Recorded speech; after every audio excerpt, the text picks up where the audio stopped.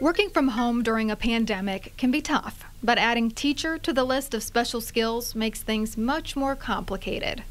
I thought, honestly, I was a very patient person, and I thought I was this great teacher and I could teach people, and I realized maybe I just can't teach kids. Brittany Mason works from home and teaches her 4-year-old daughter, Brooklyn, everything from how to count to even how to create a composting bin. It's hard to call customers with Paw Patrol on in the background, and then really just trying to come up with a schedule that worked for her and me. Mason says Brooklyn doesn't get that social interaction with other kids her age, but she's decided to wait and not send Brooklyn to daycare or preschool this year.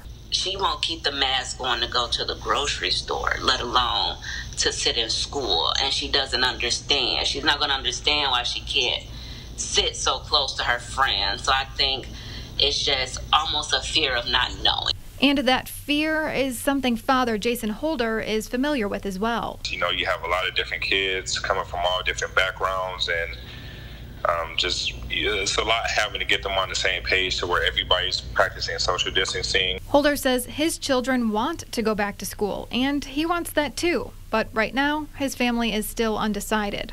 We're excited. At the same point, we know there's going to be challenges.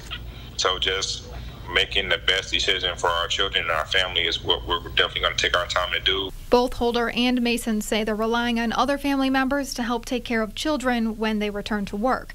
But some parents may not have that option. In Saginaw, Veronica Gabriel, WNEM TV5.